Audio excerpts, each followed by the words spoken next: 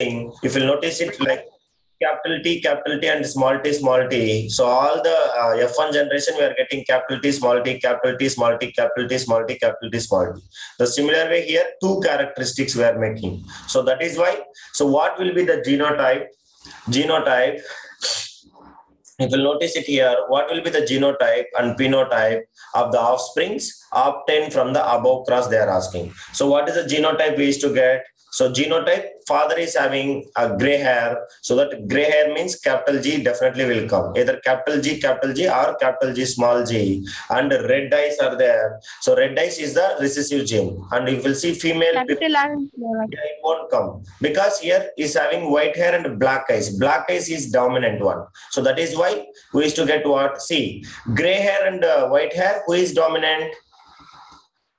Gray hair is dominant, so that gray hair will come. And red eyes and black eyes, who is dominant? Black eyes is dominant, so we used to get black eyes. So that is what is the genotype which is going to get in the children. So children will get one characteristics from the father. Father is having gray hair will come, and mother is having black eyes will come, because dominant one. While I'm teaching the last concept of this traits, inherited and acquired traits, I taught you that mother and father, one diagram also I have shown you. Have you remembered?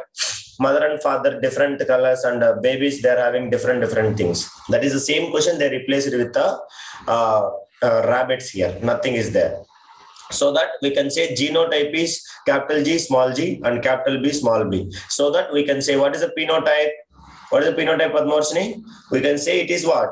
Gray hair and black eyes. Gray hair and as well as black eyes. That is what we have to write it. Next, what are the phenotype of the rabbits that have the following genotype? So what are the phenotype of the rabbit that having following the genotype? So this is the genotype they have given. What is the phenotype? Tell me. So capital G, capital G, both are small bb. So that what we can say, capital G means what it is? It is the gray hair. Yes or no, guys? Whenever you can see either capital G or capital G small g, it is a gray hair. So now that is what? So now small b bb. What is that? Small bb. Red eyes. That is what you have to remember. So red eyes. Clear, guys? Any doubt? Anyone? That is what you have to remember. Next, small gg, capital bb. Anybody? Small gg, capital bb. Small gg means what? White hair and black eye. Black eyes. Very good. That is what. If you'll answer it, you can understand. Black eyes. Very good. Clear? Next, write all the possible genotype expression for gray hair and white hair rabbits. Anybody? Gray hair and white hair rabbits. Gray hair. Capital B, small b, small b. Gray hair, tell me, Padmoshni. Gray hair, I am asking. Gray hair, what is that? Either capital G, capital G, small. Next, white hair, tell me, guys. White hair, only one thing. Small gg. White hair. Yeah, very good. Next, black eyes, dominant one. Either capital BB or capital B, small b. Next, red eyes. Red eyes, only one option. What is that? Small b. Small baby. It is recessive gene. Yes or no, guys? That is what. It's a very simple question. You will get full mark if you have been understand the question. Next, list out all the possible gametes produced by a hybrid male rabbit having gray hair and black eyes. Hybrid means F1 crossing we have to do, so that F2 crossing we have to get it. So hybrid male rabbit having gray hair and black eyes. What is the possibilities? Tell me. Gray hair and black eyes. Capital G, capital B, gray hair and black eyes, or else gray hair and they are saying black eyes, so that we can say small b. Understand? So now small b and capital B, or else small g and capital B. So this is what the possibilities. List out all the gametes produced by hybrid male rabbit having gray hair and black eyes. So gray hair and black eyes, what is the thing? Gray hair, tell me all of you. Gray hair possibilities what? Either capital gray hair. capital GG, and black ice, we can take capital BB. So this is one possibility. Second one, or else you can take capital G, small g, and capital B, small b. So this is the two types of genotype. Yes or no, guys? So what is the gametes they are asking? So gametes, what is the gametes that will form? Either it will form capital G, capital G, small capital B, or else capital G, small b. Understand? Or else we can say small g, capital B, or else last F2 crossing, what will come? Both small g and capital small b will come. So this is the genotype which will be, gametes produced by a hybrid male rabbit having a gray hair and black eyes. This is what you have to remember it. So that is the easiest question.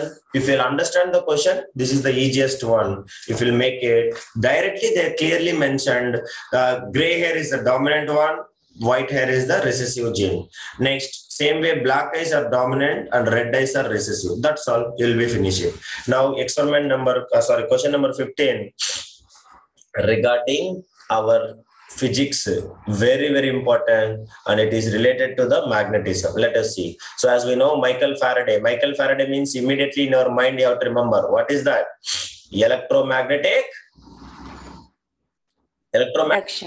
induction. Michael Faraday, if you have been seen, you have to remember my electromagnetic induction. So now he introduces the concept of magnetic lines, forces to represent magnetic field visually. According to his experiment, when a bar magnet is surrounded by a little bits of iron fillings, each a little magnet of its own, by tapping the surface, the iron fillings arrange themselves in a particular pattern. They respond to an unseen presence, what Faraday called it the lines of force. That is what magnetic field lines. So the following sketch shows the lines of force due to a bar magnet and the accumulated action on little iron fillings. This is what the diagram. So this is, we are very familiar with this diagram. So this is only the diagram, the magnetic field lines formed by bar magnet. Yes or no, guys? Please respond.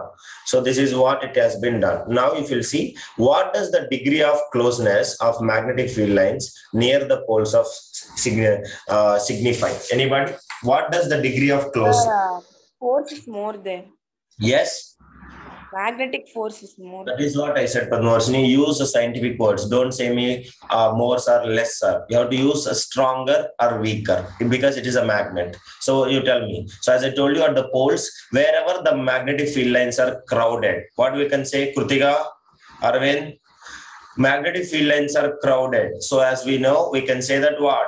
It is the magnetism is stronger near the poles. It is the strongest. That is. So the magnetic field is the strongest. That's all. So you are going to get how many marks for this? Arvind? 1 mark. Purima? That is what? Next. What happens if a bar magnet is cut into 2 pieces along its length? Along its length they are asking. So what is happening? Along its length, if you cut into 2 pieces, then what is happening? Or else they are saying that if you cut it into like this. So along its length only they are saying, so that we can cut it into same way. So now if you cut it into 2 pieces, what is happening? What is happening? Magnet. So here, if you'll cut it into 2 pieces, here we'll get north and south pole, and here also we'll get north and south pole. Yes or no, guys? But one thing is happening. A big magnet, if you'll cut it into 2 pieces, then what is happening? A strength of the magnet is also what? If I'll make it into 2 pieces, then north pole, south pole, north pole, south pole, so that the force exerting by the magnet also reduces. Means the strength is going to reduce. Strength is also reduces. Understand? Means what is going to happen? What is going to happen, guys? Independently, they are going to act as an independent magnet. Understanding? Independent magnets, but the strength is also reduces. That is the answer. So that what is the mark you're going to get? 1 mark. So each piece will behave like an independent magnet, but with the reduced pole strength. The strength of the pole, the strength of the magnetism will reduces. That is what. Next, draw a diagram indicating uniform magnetic field. Let me see who will draw. Draw a diagram which is indicating uniform magnetic field. You cannot draw. Uniform magnetic field means what? As I told you, bar magnet inside or else solenoid. So uniform magnetic field means whenever you are getting uniform magnetic field, you have to draw what? I have taught you three types of lines. Have you remembered, Varshini? So magnetic field lines, which is passing from South Pole to what? North Pole. Inside the pole only it will be happening. So I have taught you three kinds of magnetic field lines. Have you remembered? Same, equal, uniform magnetism, same direction, different direction, non-uniform magnetism, Nitish. While in teaching, I have taught you three diagrams like this. You might be notice it. Three different directions, strength is different. Uniform magnetism, but different directions and different magnetism. Like that, uniform magnetism, same direction. Like this three I have taught you. So they're asking uniform magnetic field lines so that it will pass from north to south. This is the answer for that. Okay. Next. What is the direction of magnetic field lines outside a bar magnet? Outside a bar magnet, what is happening, guys? Outside a bar magnet. From the outside a bar magnet. North pole to the south pole. That's all, guys. So that is what. So you'll get for this drawing line 1 mark and this point 1 mark. So that is what it is simply. Now, R table they are mentioning. So a current flows downward in a wire that passes vertically through a tabletop. What will be the direction of magnetic field lines when viewed from above the table they are asking? So anybody can tell me? Imagine it and tell me. Two magnetic field lines never intersect each other. This already we know the reason. So now this one you tell me a current flows downward direction, downwards in a wire that passes vertically through a tabletop. So you can take it, you can see this is the tabletop, all of you remember. So the current is kept like this. Yeah, very good, Padmashini. Now current is passing downward direction. Anybody? So downward direction means it is a clockwise or anti-clockwise. Check it and tell me. The current is passing downward direction. Anybody? Hold your thumb like that and you tell me. Clockwise or anti-clockwise? Alright, hold like this, man. This is the thumb indicating downward. So our four fingers will be rotate like this. So it is what direction? It is the clockwise direction. That's all. So you will get 1 mark. Understand? So that is the reason. If you want, you can draw it also. Next, two magnet field lines will never intersect each other. What is the given reason? Because it is not going to be happen. Yes or no? At the point of intersection, what is happening? The two magnetic... Two different directions will be there, sir. Is possible. So usually, if at the point of intersection, if you draw a tangent, then what is happening? This answer clearly have been given. So the magnetic compass need to deflect into what? Two different directions, which is basically not possible.